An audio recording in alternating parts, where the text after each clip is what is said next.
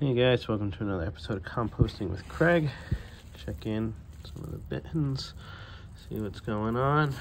You can see this one just has way too much water in it, so definitely have to take care of that, which we will after this video. I got a bunch of paper and stuff like that, so I'm going to be throwing that in here.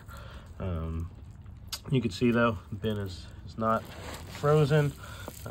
That's in the garage. It's cold. My hand is freezing. Sorry about how shaky my hand is. It is cold. It is damp, but you can see there are just tons and tons of worms here. So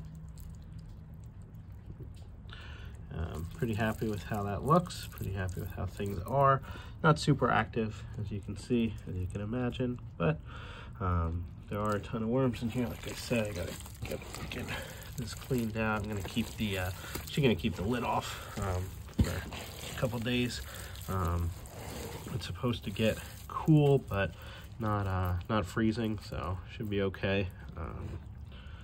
But you can see worms are here. They're active. Definitely slowing down a little bit, but that's okay. Got some bigger pieces of paper, but I do have some more shredded paper in here and more newspapers that I gotta crumple up and throw in, which I'll be doing after this video ends. But again, you can see there's a lot of worms in here.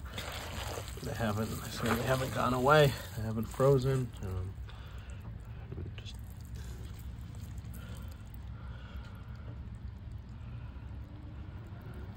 And this stuff is looking, I know it looks damp, but it's also looking really dark, and I'll be adding this to some of the soil that I get started with. Well, seed starting is coming along a little bit differently, but I'll be using this stuff and taking it out and making sure, doing something with it. So I'll keep you guys posted with that. All right, thanks so much for watching. I'll have another one for you soon. Take care.